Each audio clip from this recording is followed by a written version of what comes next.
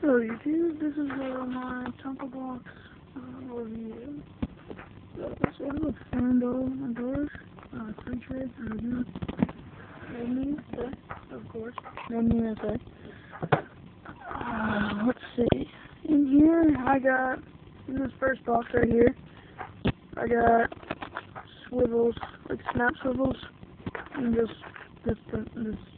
a plain regular swivel. Kind of just old and rusty. Here I got some new hooks that I got on around here. Here just got this from over there. It's a Rapala original floater. F5 for 2 treble hooks on the bottom. Haven't taken this one out in the water yet. Here's another F5 Rapala original floater. Can't tell you the colors really. I believe it's a shad color. But this one I'm not so sure about. If anybody knows the color, just tell me. But it's an F5. Taking this one out in the water, didn't get any bites, but it's really early in trout season, so I'm not going to catch anything really with these.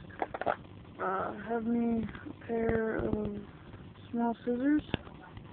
And this, just can snip line real quick. This, give me a second, I'll give you guys a name.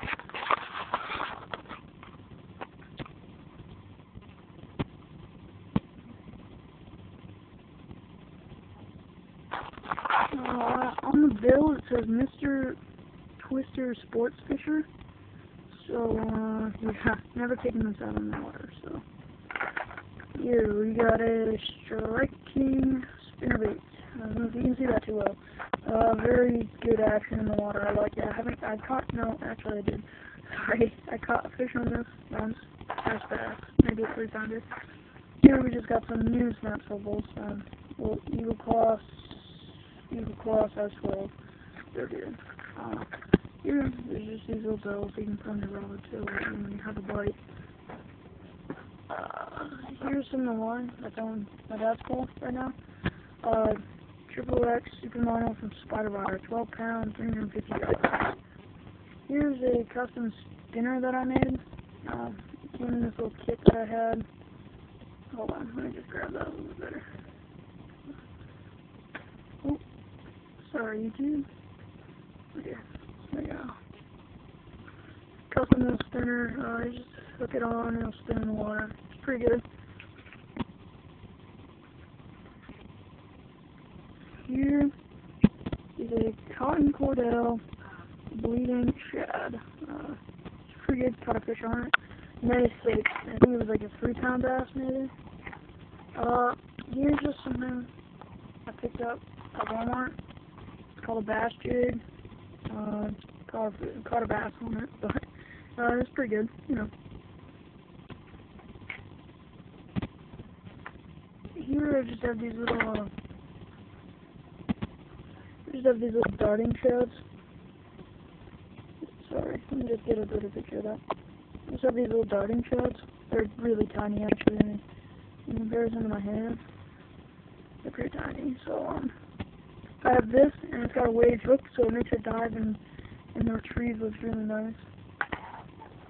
And I have a larger version of it, which is a good, I'd say 4 inches from tail to tip. It already comes pre-hooked. So it's got that foil in the middle, give it that shine. The smaller ones don't come pre-hooked, you have to hook them yourselves. I don't have a very effective hooking method, so I just figure like live bait. Here I have a craw. Ow, yeah, that hurt. Just a little craw. It's got 2 hook points up here, and you just attach it there, and it'll just snap back in the water like that, having that appearance.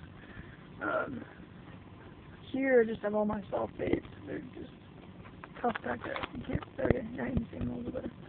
They're alright.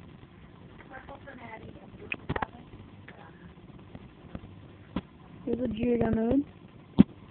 I got that in a green and white color too. Pulling it out. There it is. Green and white color. Not bad. Okay. Here I have my first rooster tail. Very nice, rainbow trout color. Caught a trout on that a couple of years ago. Here's something I picked up from Walmart also. It's a black rooster tail. You can't really see the tail part. Alright, there we go. It's not good. Caught a panfish on it. Sunfish. There you go. Great kid from the scissors. Yeah, I do fish for sunfish a little bit. Here's another little. It's kind of a rooster tail. It's got that spinning action. It just doesn't have the rooster tail part of it. Let's pick it up. And then I have a smaller version of that first one. So still rainbow trout color. Very nice. Haven't caught a fish on it. I think it's too small for their liking. Hold on one second. There we go.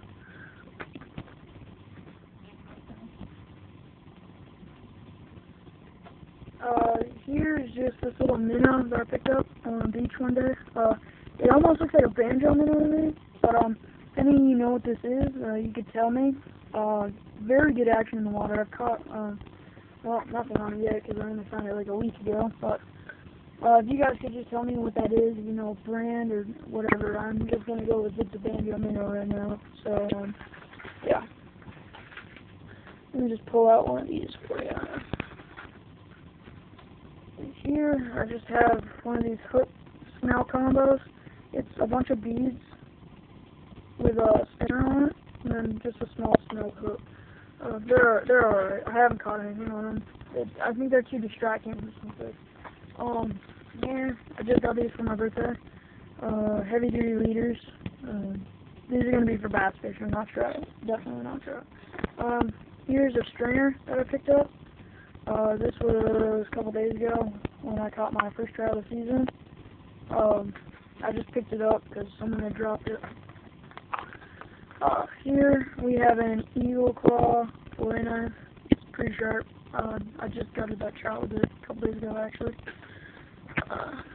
Some dividers for the tackle box since I just got it for my birthday. Here's some eagle claw pliers. Very nice. Original carbate dough. Caught a trout on that before. Bronze Aberdeen hooks. Size 4. I don't know if you can see that too well. I just got this little assortment for my birthday. It's a bunch of egg sinkers, a bunch of different sizes from Eagle Claw. Just got this for my birthday too. Got a lot of fish and stuff. Assortment of Aberdeen hooks. Can't tell you the brand because I'm not sure of it myself. Here's a bunch of non-lead worm weights from Eagle Claw. It's an assortment of sizes and lengths.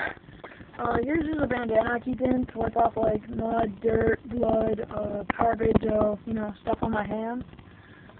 And it's just a bobber.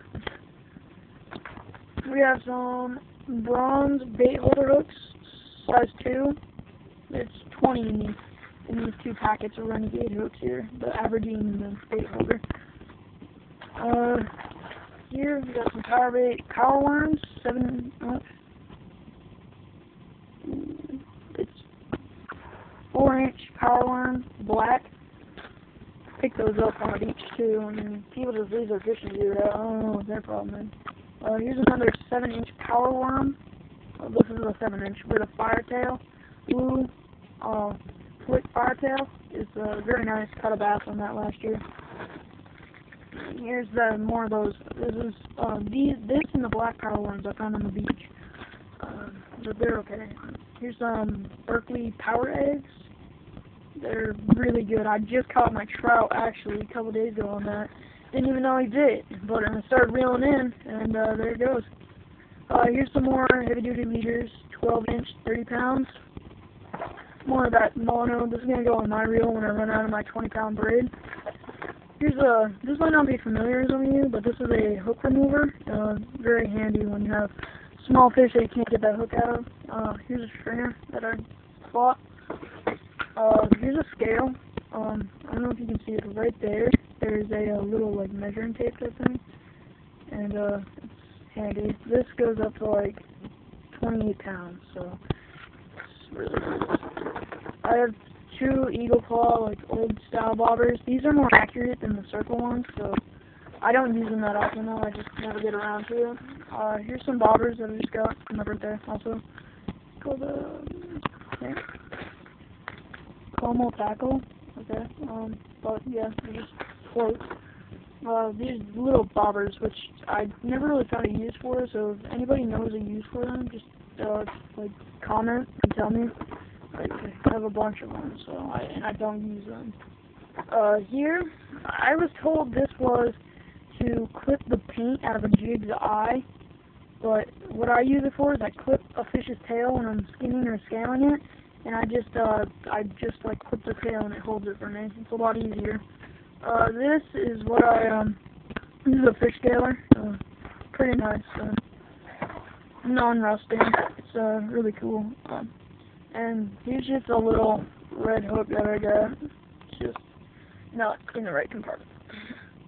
Alright, well, that is my Tiger Box review. And I hope you guys enjoyed. Oh, wait, you know what? I want to show you my fishing pole real quick, so hold on.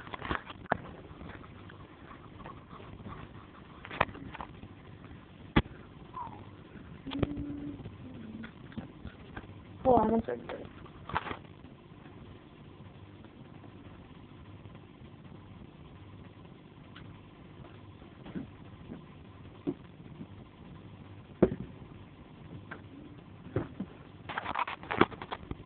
Okay, I have a ugly stick. I have a Shakespeare ugly stick. This rod isn't gonna break on you guys, so you guys have been having trouble with those white rods, definitely go buy an ugly stick. Clear fiberglass tip, will not break. I have 20-pound spider wire moss green blade on there. Never lost a fish on it, so. Right here, I just have a half-knotted egg weight, and that's just to sink the line in a segment. And I have a small Aberdeen hook, and what I do is I take 3 Berkeley Power eggs, which makes it float. I hook only the middle one, and then you put a worm on, and that will float up out of the weeds, and the fish won't even know they're biting, really. I mean, they won't even notice. Here, I just have the original reel, the Shakespeare 35, 1 ball bearing, balance rotor. It's very nice. So that's about it. I mean, I got it the same rod. It said it has a 12-pound mono on it. So you guys have any questions? Just comment, rate, subscribe.